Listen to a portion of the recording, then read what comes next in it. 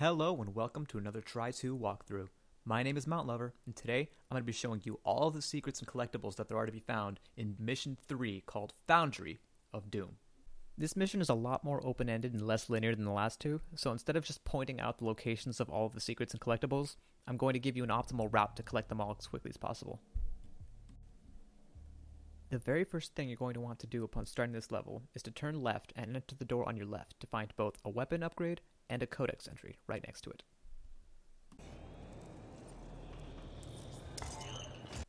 Right away in the next room, we're going to encounter a chance to complete our first challenge.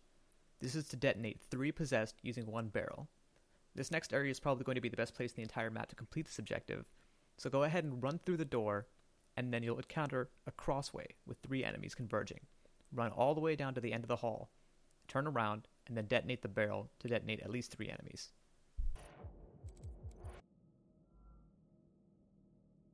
From here, we're going to continue down the corridor and turn right to enter a room with lots of lava and platforms. We can't make this first jump, so just jump as far as you can and look to your right to find a room with an elite guard and a praetor token.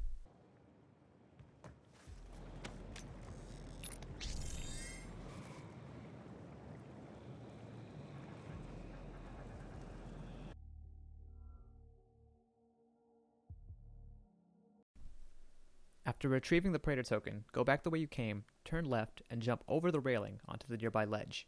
From here, you can platform your way all the way to the top.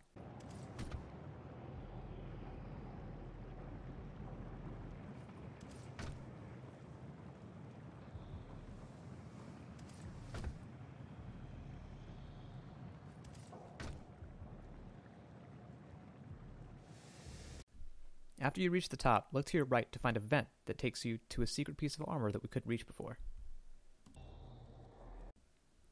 On your way out, be sure to collect the arm across the way, and then go back the way you came and use the arm on the scanner that you passed earlier.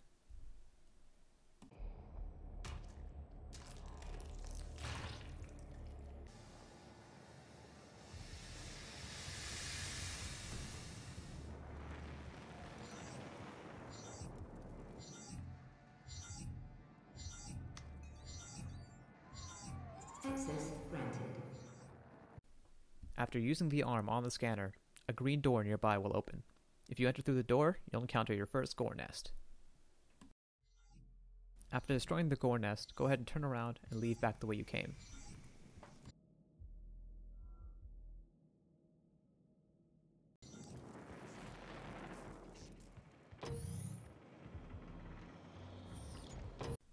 After exiting this corner of the map, we're going to want to head all the way down, passing by the blue doors on our left and the catwalk on our right.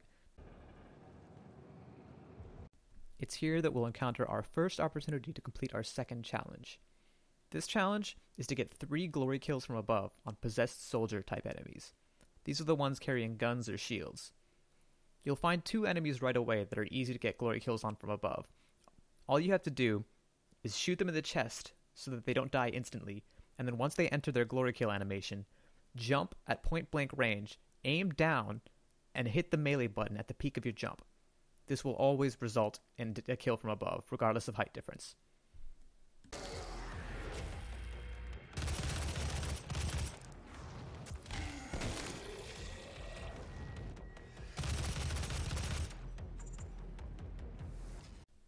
After collecting the yellow card key from the corpse nearby, more enemies will spawn back the way we came, giving us a chance to complete our 3rd kill from above and completing our objective.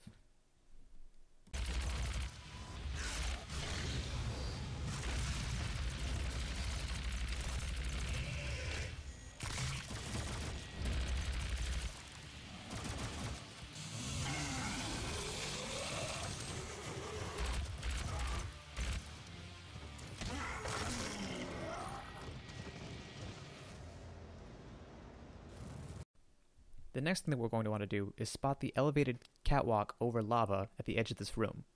What we're going to want to do is jump off the edge underneath the catwalk to find Vaultguy.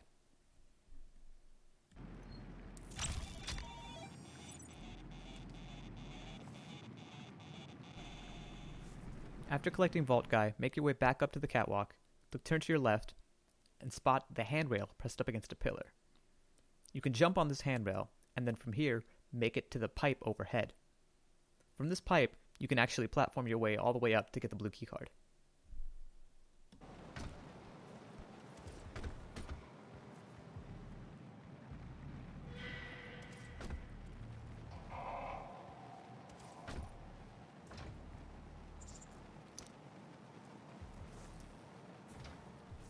After you've collected the blue keycard, turn around and enter the blue door that you passed on your way up. In this room down the stairs, you'll find yet another gore nest.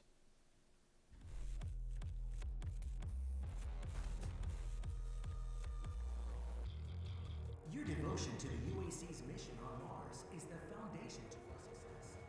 With you, we will establish a new paradigm and move humanity. After destroying the gore nest, take a left and enter the door on your left to take you to an area with what looks like an elevator shaft with a bounce pad at the bottom. Go ahead and jump down this elevator shaft to the bottom floor to enter another area with yet another gore nest.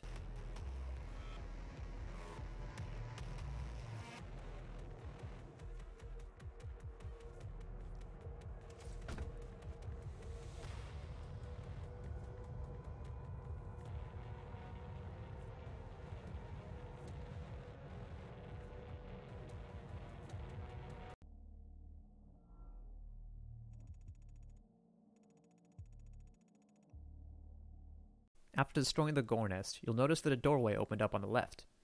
Enter through this doorway and take your first left until you reach a clearing. Once you reach the clearing, turn around and jump up on the platform behind you. This will take you to the next secret area where you can find the rocket launcher.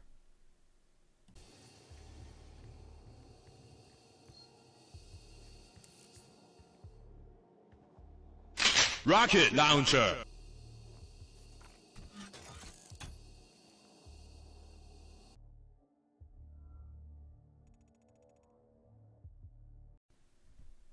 After retrieving the rocket launcher, return back to the clearing and then turn left and jump up the nearby wall. From here, follow the corridor down and jump through the window, and then look to your right to find the next Codex entry.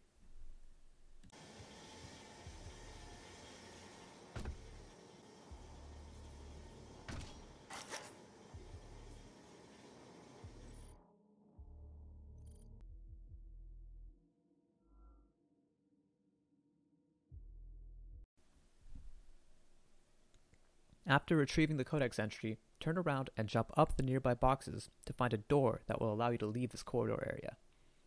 After going through the door, turn left, go up the stairs, and then make another left. Here you'll encounter the same catwalk that we passed up earlier. Take a left and walk down the catwalk, and keep an eye out for the lever that you'll encounter on your left. This will unlock the secret classic Doom map on this map. Remember that in order to actually get the credit for the secret, you have to enter the secret area.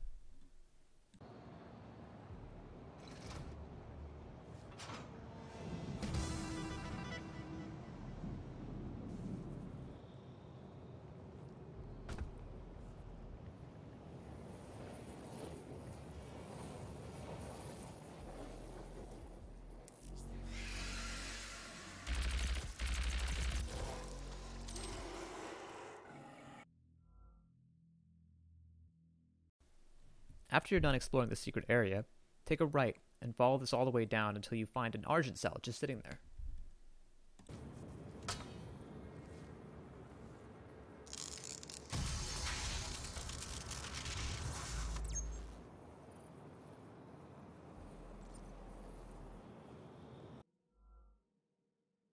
After retrieving the Argent Cell, turn around and take this path all the way down until you find some stairs on your left. This will take you up to a yellow keycard door that you can now enter. In this yellow keycard room, you'll find a Codex entry sitting on the counter straight up ahead.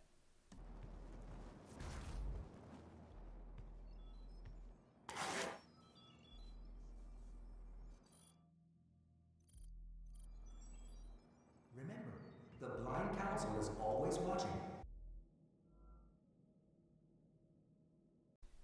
After retrieving the Codex entry, proceed to the next area where you'll be forced to fight some demons. In here, you'll find the next Doom guy, hidden in a crate with the lid off.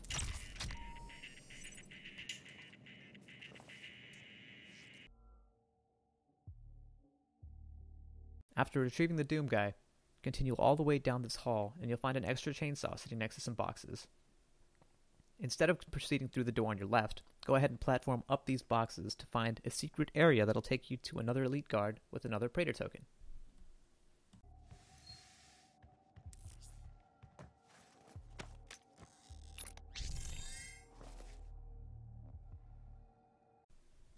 After you've got the Praetor token, go back down and enter through the double doors right next to you to find the final gore nest.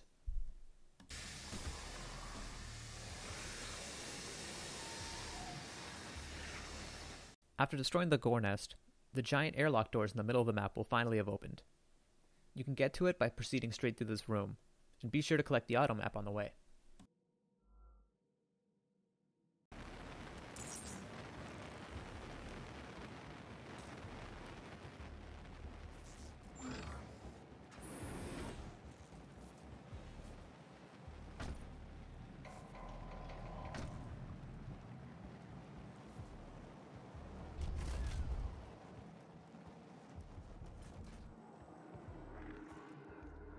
Have you filled out your UAC accidental death and dismemberment form yet? See Jessica and do the research.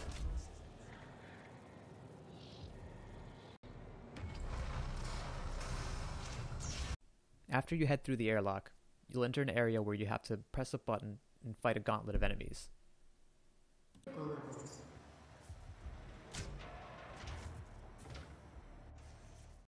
After clearing out all the demons, a door will open on the opposite side of this area. The primary control room has been activated somewhere nearby. It could be Olivia.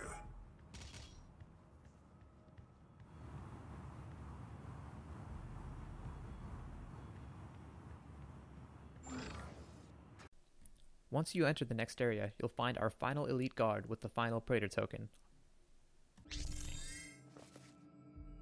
And with that, you've officially 100% completed Mission 3. What's also worth noting is that this is the first mission in which we'll be issued what's called a combat challenge. This combat challenge basically awards you weapon upgrade points in exchange for defeating enemies. You don't have to worry about getting glory kills or headshots or anything like that. All you have to do is make sure that you eliminate all the enemies on the map, and you'll get the combat challenge 100% of the time. Stay tuned for part 4 of our 100% Doom 2016 completion guide. I've been Mount Lover, thanks for watching.